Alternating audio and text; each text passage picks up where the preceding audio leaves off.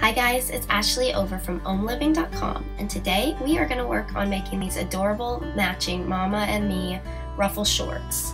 So let's grab a pair of shorts that fit you and your little and get started. We're going to use another pair of Ruffle shorts that I made previously for my daughter in this tutorial. First, you want to take your fabric and fold it where wrong sides are facing together, and then you take your shorts and also fold them. Then we're going to draw an outline around the shorts, making sure to leave about an inch for the seam allowance, and then cut.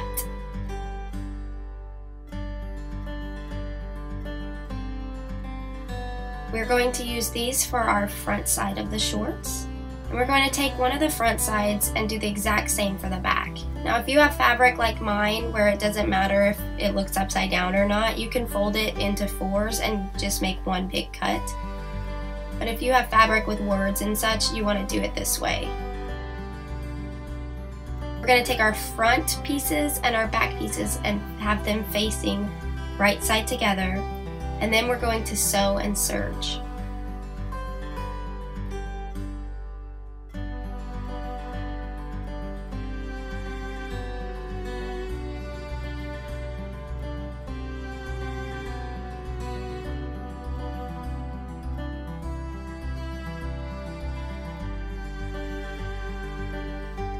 Now this is what your front pieces and your back pieces should look like on both the child and the adult. Now we're going to take our shorts and put our front and our back sides wrong side of the fabric facing each other, and we're going to pin the crotch area and the sides.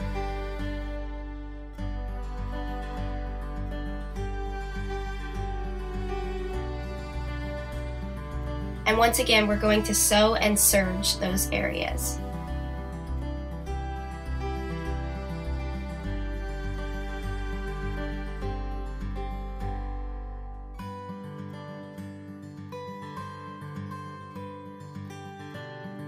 And this is what your shorts should look like inside out. Okay, I just want to do a really quick apology. The waist section of these shorts, the video turned out really fuzzy, so I'm gonna have to do this step by step using just photos. Again, I apologize. Once your shorts are turned right side out, you're going to pin them about an inch down so we can get them ready to sew. And we're going to sew all around the fabric, leaving about an inch in the back. And then we're going to add our elastic. And in order to add the elastic, you need to get a safety pin, pin it to one end of the elastic, and use that to pull your elastic all the way through. And once your elastic has been pulled through, you're going to want to do a zigzag stitch. I do a double zigzag stitch on the front side and then on the back side, just to make sure that it's very secure. And then you're going to tuck that elastic back in and then finish sewing the rest of your waist. Okay, so now grabbing your fabric for your ruffles, we're going to measure and cut out strips. Make sure that you have previously measured out your leg holes for both your shorts and your daughter's shorts, and take that measurement and you can either add half of that or you can double the whole measurement, depending on how ruffly you want your shorts. For me, we just did that measurement plus the half, and they still turned out pretty ruffly. For the adult shorts, you want to measure about 4 inches long for the strips, and for your child's, you want to measure 3 inches long. Now we're going to want to mark and cut our strips. I like to fold mine in half and then just iron and cut it in half, but you can do it however you'd like. And once we have our strips cut out, we're going to want to fold them in half and pin. I like to iron and press mine, but you don't have to.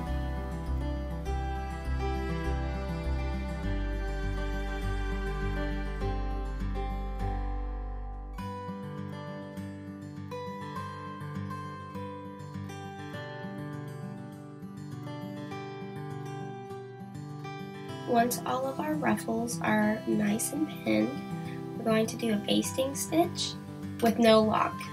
So we are going to be able to pull and make it into a ruffle.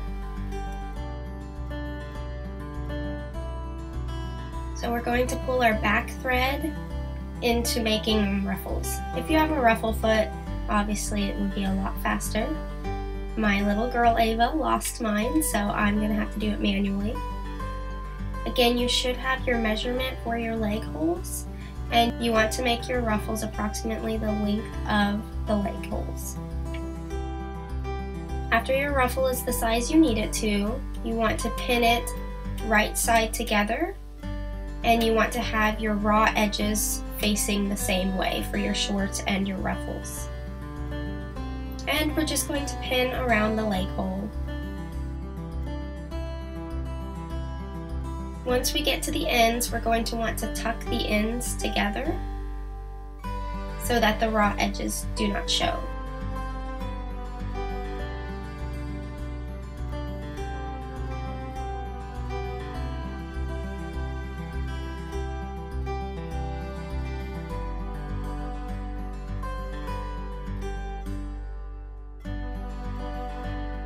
Next, we're going to sew the ruffles onto the leg holes.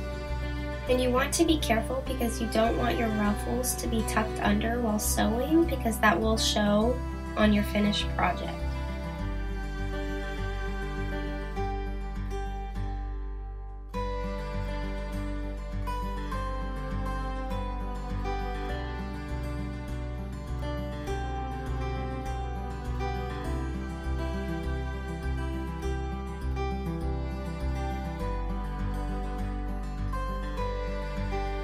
Now, once your ruffles are all sewn on, we're going to do a top stitch, just about 1/2 inch above the ruffles, to make sure that our serged edges are secured into the shorts.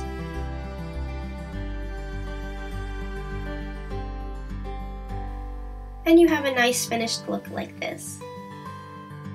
Thank you so much for watching this tutorial. I hope I was able to help you make these adorable ruffle pants for you and your little one. If you have any comments or questions, feel free to write them down below, or you could visit my blog at ownlivin.com. I do have this article featured in my crafts and DIY section, so be sure to go over and check it out. Thank you so much and have a wonderful, wonderful day. Namaste.